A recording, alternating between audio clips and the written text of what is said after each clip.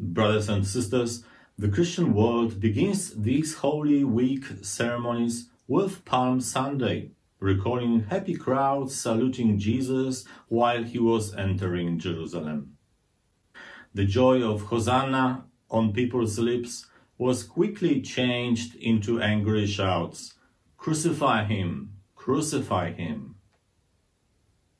In the first reading, the prophet Isaiah presents to us distressed feelings of a servant of the Lord. Isaiah wrote, "I made no resistance, neither did I turn away. I offered my back to those who struck me, my cheeks to those who tore at my beard. I did not cover my face against insult and spittle."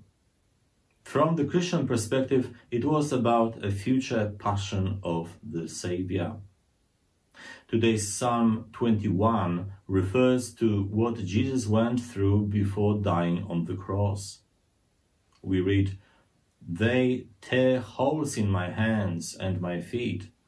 I can count every one of my bones. They divided my clothing among them.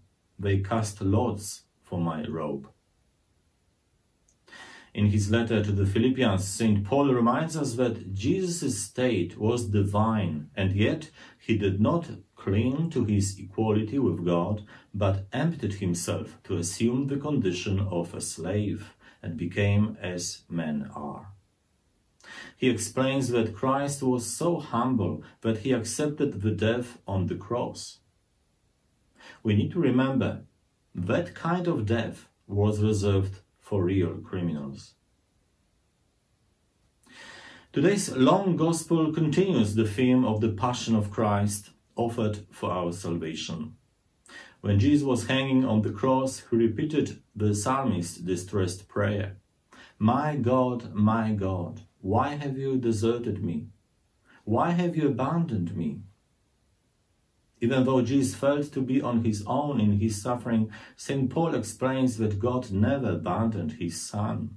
In fact, his Heavenly Father raised him high and gave him the name which is above all other names, so that all beings should bend the knee at the name of Jesus, and that every tongue should claim Jesus Christ as Lord to the glory of God the Father.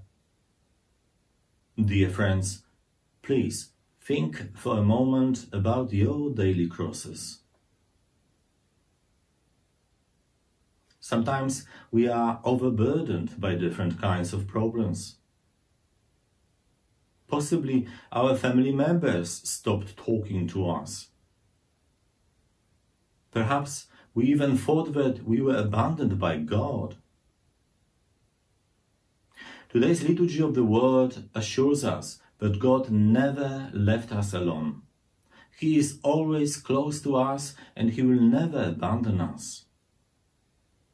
His love for us is unconditional and everlasting. On our baptism day, he lifted us up so we could take part in his eternal kingdom.